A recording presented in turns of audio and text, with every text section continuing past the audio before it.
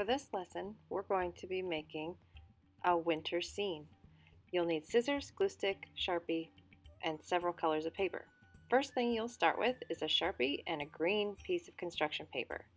We're going to draw our trees. We're going to draw one big tree to go in the front and one little tree to go in the back.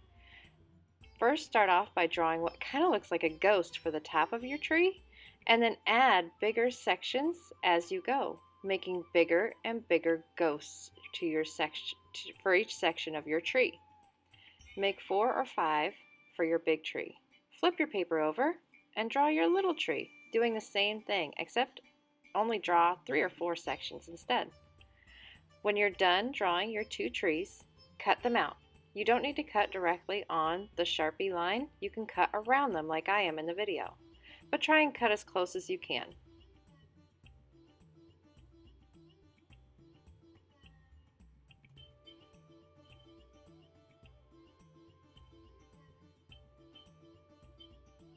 Cut out both trees, and when you're finished, throw away your scraps. Next, we need some snow for your trees to be growing out of, like they're coming out of the ground. So you'll need your white piece of paper after you cut out both of your trees. Use your Sharpie to draw 2 lines for drifts of snow on your piece of paper. You're going to cut on the top line, and the bottom line is just another layer of snow. Use your scissors to cut on that line.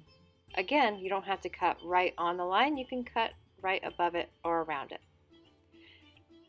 See how your trees will go into the snow like they're coming out, and then the blue paper will be your background. You can position everything to see how it looks before you glue it down. Glue the back of each of the smaller pieces, like the snow and the trees, with a glue stick. Glue the snow so it fits the bottom of your paper. Glue the trees down next. You can glue the big tree or the little tree next, it does not matter, but make sure your little tree is in the background. Because it's farther away, it looks smaller. The big tree goes in the front. You then will get some paint from your teacher and make big dots near the bottom of each of your sections. So where the curvy line is of each of your sections, draw a dot that's bigger than your Q-tip. So kind of swirl the Q-tip to make a bigger dot than just making a simple little speck on the paper.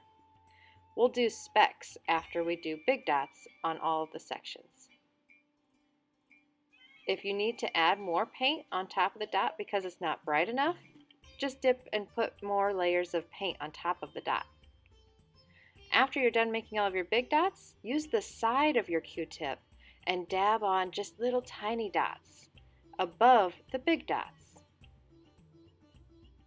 Make sure you're using the side of your Q-tip and not the very end of it. It'll make smaller dots that way, and you can make several rows of smaller dots, so that way the snow looks like it's heavier at the bottom of your branches. You can always go back and add more to other parts of your trees. When you're finished, add some snowflakes to the sky as well. And if you want to make some of those snowflakes bigger, you can. Just go back through and add a bigger circle around a couple of them if you'd like. To make brighter snowflakes, put an extra little dot of white on top of your snowflakes to make them brighter. Don't forget to sign your name at the bottom and let it dry.